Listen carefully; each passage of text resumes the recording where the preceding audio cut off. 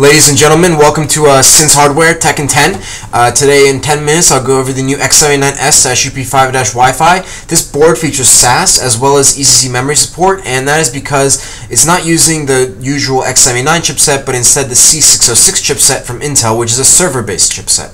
It has 8 SAS onboard connections as well as a 12-watt TDP, and so GIGABYTE takes steps to combat that heat with a much larger heatsink array on this board compared to the first generation X79 boards. This is a second generation X79 board from GIGABYTE, and with that comes Ultra Durable 5. Ultra Durable 5 is all about these IR3550 60 amp power stages. Not only that, but you also have 60 amp inductors and chokes right there and there.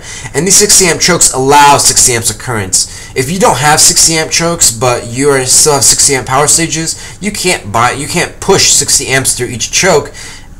Even though the MOSFET can do it, or else you'll flood the core of the inductor with magnetic flux and you'll short it and you'll burn the MOSFETs out. So your inductor basically has to support the current output that you are aiming for, and if it doesn't, then you're not going to get that kind of current output. Anyways, that's not very important right now. Here we have 3-way SLI crossfire support. 3-way digital PWM means the memory, the CPU I/O, CPU SA, CPU vCore, and both memory controllers are all powered by digital PWMs, and that is how it is here. Then we have 3D power, which is a new digital PWM circuitry, which is actually digital PWM circuitry. And we have the 3-way digital BIOS, 3D BIOS. We also have a Wi-Fi card here. So let's move on to the accessories real quick. Here we have 2 connectors for Wi-Fi antennas. Here we have a brand new Wi-Fi controller. This is a brand new controller from GIGABYTE. It's a little smaller than the rest, and its internal connector is just a small little USB header, which is provided by this cable right here. 6 SATA 6 gigabytes per second cables. You can also use them on the SAS. You have a 2-way SLI, 2-way crossfire bridge, as well as a 3-way SLI bridge. CDs all go here. You have your USB 3.0, 3.5 inch bay, typical for high-end GIGABYTE boards, which is a nice thing to have though. And your I/O connector right there. A bunch of CDs, manuals, all the goodies right there. Alright, now let's take a look at this baby board. The board's blue is pretty nice looking. You can take a look at the final product there. Well, I put away this box. So the motherboard has a nice blue vibe to it. Blue and gray. Heat pipes from this heatsink goes right into here, as well as a heat pipe from here to here. This board is extremely heavy, okay? One of the heavier boards I've had to deal with. I think this heatsink carries a lot of weight to it. This is actually pretty low profile. There's no fan. However, how is it able to combat that heat? This heatsink's sole purpose is not connected to this one, okay? So VRM is cooled here. They're very cool running power stages, so it's not even going to matter. You don't even need active airflow over the VRM on this motherboard compared to all other X79 motherboards. However, here, this heatsink doesn't cool anything other than the PCH. So basically, this is add-on cooling for the PCH, and it won't really transfer heat anywhere else because it's not connected to the memory VRM. Alright, so let's go over it, and this Tech in 10 might be a little longer than 10 minutes because I want to get over everything on this board. I have a screwdriver in my hand. You're probably wondering why, and I'll get to that in a little bit. First of all, let's go over some of the general features. Power button here, reset switch here, and you're probably wondering, where's the clear CMOS button? OC button to 4 gigahertz right here. Alright, and you either push that in or you don't, and it'll turn green. Dual BIOS switch right here. Yeah, and then clear CMOS. Only thing missing from this board is a postcode display, which is pretty kind of sad they don't have it, or voltage read points, but this is not really an overclocking board as it is a server chipset board. I'll test out this overclocking, and if it's really superior in overclocking, then I will recommend it for overclocking. Anyways, it does have PCI slot, so I can use my postcode display, which is PCIe. 4 USB 3.0 in the back, provided by a VLI controller here. There's no hubs on this board. Intel native USB 2.0 dual NIC. This one is Intel and this one's Realtek. The Intel's native. Toslink 7.1 surround sound. eSATA, 2 of them here. and one of these is a USB port as well. I think this one is, and this is a USB 2.0 port, and this is 1394A. Two more Intel USB 2.0 ports and PS/2. This is almost perfect for a server, but let's say you don't really want to spend a premium price on server products. Instead, you'll be willing to spend a little bit more than consumer price, and that's what this board is for. It's very gorgeous. The heat sinks really look nice. This will make great for a blue and black theme motherboard case. So you have the socket here. You have 8 plus 1 plus 1 for the CPU, and then you have one face for each set of 4 DIMMs. All the power stages for the CPU and the memory are not only all digital, but they're also all IR power stage. The memory, the VCC-IO, the VCC-SA, and the other memory, they all use 40 amp power stages, and all of these use 60 amp power stages. Alright, so you have the PCIe layout here. Now this PCIe layout is a little different than others, okay?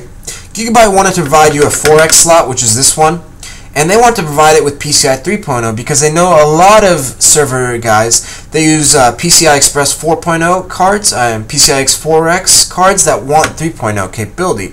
These are brand new cards that need more bandwidth because they're dealing with better USB 3.0, a lot of it, or they're dealing with a lot more faster drives, stuff like that. So PCI 3.0 is warranted, and that PCI 3.0 is not going to come from the X79PCH. The X79PCH only has 8X of PCI 2.0 for extra connectivity, like your dual NICs each use one, the VIA 4-port controller uses one, Etron check controller here uses one, as well as your Marvel controller for the back panel, ESA tier. So what do? You take it from the CPU. Well, lucky us, the CPU here is 40 PCIe X lanes, right? So most manufacturers have basically gone and routed, if they only have this board, doesn't support full way, they have routed basically, you have 16X here, and they'll do maybe 16X here and 8X here. But that's not what Gigabyte does, no. Gigabyte puts 16X to this slot directly. This is a full 16X slot, okay? It's wired directly to the CPU. The lanes from this slot never change. Then you take 4X slots and wire them right here. This 4X always is 4X. No other PCI configuration. This will always be 16X, this will always be 4X, and they'll both be PCI 3.0 if your CPU supports it, which they do. Anyways, so in this 8X and this 16X go on switches with these PCI 3.0 switches right here. Each one of these controls 2 lanes to switch 8X from here to here, here to here. So if you use both of these or you use all 3 of these, you can do 3-way SLI, 16X, 8X, 8X. Or if you do 2-way, you do 16X, 16X, okay? However, this is always 4X, this is always 16X. This will always have at least 8X, and 8X will switch between these two. Now you can see this on the back. And you're wondering, why the heck did Gigabyte do that? Because this is pretty kind of low to the ground.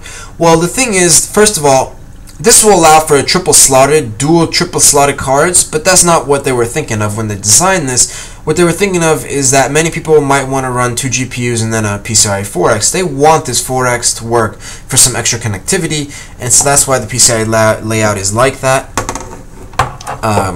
Yeah, it might be a little odd to some people, but Gigabyte does things pretty much unique to themselves. Here we have a 1X slot, comes from the PCH, and then this PCIe is actually native to X79 Pittsburgh, and this VIA controller and this slot both run off PCIe bus. So let's remove the heat sinks and see what it's got underneath. I've removed some of the screws. There is a bracket on the back here to keep everything sturdy. It's really not needed. I kept telling Gigabyte, please put brackets on your motherboards when you use backside MOSFETs. Well, the thing is, now they're using power stages, there's no need for backside MOSFETs. So this is pretty cool. Here we're taking off the heatsink, and this is a pretty stable heatsink.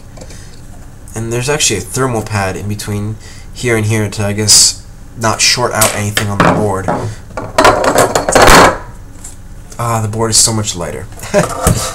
So here's the heatsink, right? Just like I said, there's no connection here. This doesn't have any heat pad because these two just screw to the board.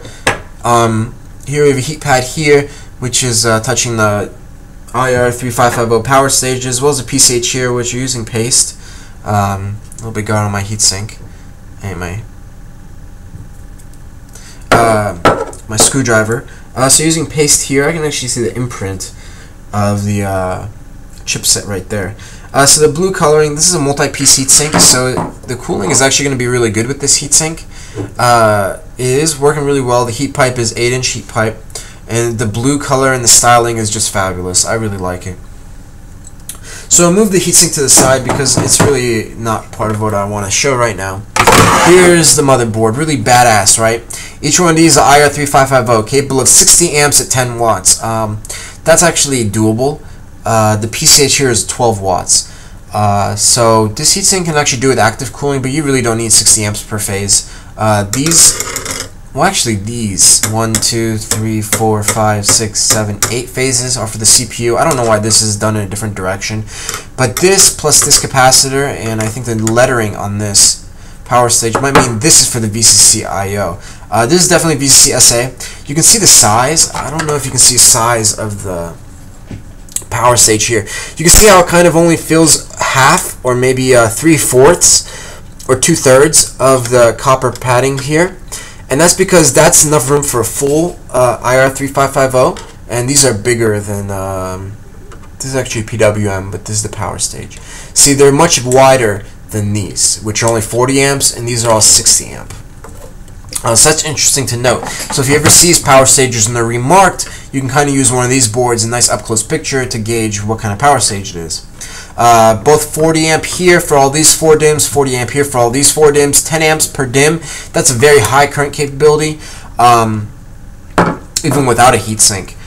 Then you have your power stages here. This is capable of up to 6x6, I mean 6x8, which is 480 amps. That's just way more than you'll ever use.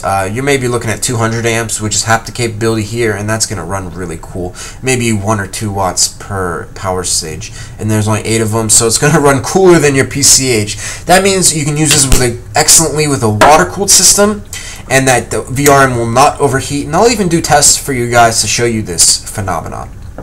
These are state-of-the-art power stages, state-of-the-art inductors. These are actually custom-made.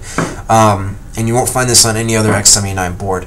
Marvel SC9172 provides 2 eSAT to the back. VLI 800, 4-port USB 3.0. Fresco FL1009, 2-port USB 3.0 to the side, angled right here. I love the positioning of this controller.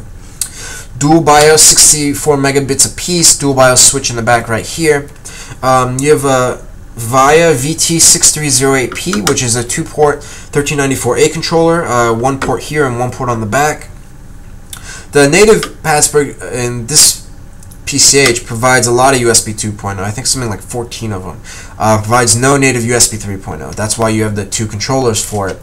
Provides 8 sets of SAS 3 gigabytes per second, 2 sets of 4, made of 4 total, Intel SATA 3 gigabytes per second, and 2 SATA 6 gigabytes per second ports. Just like we said, reset switch here. There's also clear seamless header here, front panel headers. System fan 3, system fan 4, both 3-pin fan headers. 4-pin fan header for system fan 1 and system fan 2 right here. And these are 4-pin, and CPU fan is right here. So you technically can get one fan here and another fan here if needed, but this is basically for the back panel, and this is going to the front. This can also go to the front, and this might do a side case fan or whatever. You can figure that out. Now, IR digital PWM. This is 8-phase VRM, and there's no doubling whatsoever. Now, this is something Gigabyte stayed true to in their last UP5 series, and I love it. I think it's the best, alright? You have an IR3563 or 64, IR63, yeah, 63A. There's no such thing as 64. 64 is, I think, only 6 phases. 3563A is an 8-phase true controller. It's 8 plus 0. Alright, so then you need an extra 1 PWM here. You need its own PWM for the memory here, its own PWM for the memory here, and its own PWM for the VCC SA here, VCC IO. So you need 4 PWM sets. Alright, so then you have 2.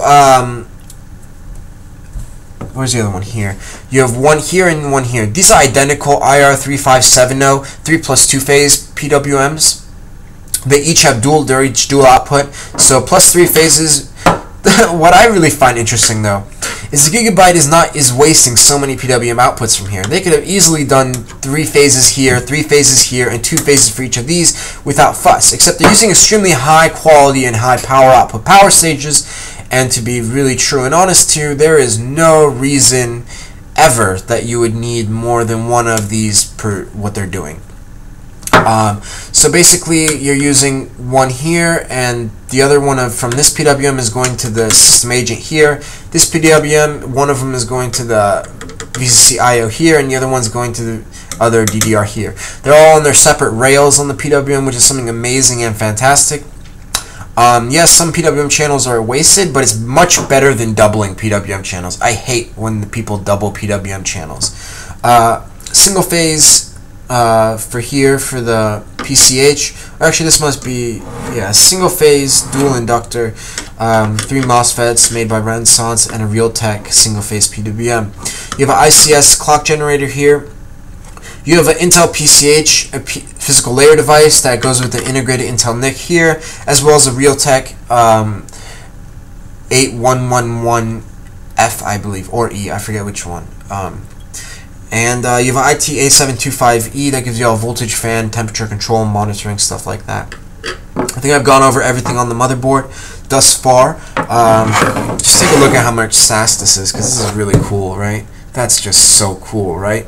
So many SAS ports. And the back right here, there are no ICs on the back. Gigabyte has done an excellent job with this motherboard. If you have any questions or comments, please feel free to post them, and please visit us at www.sidhardware.com for the final preview/review. Alright, thank you for watching today. Bye-bye.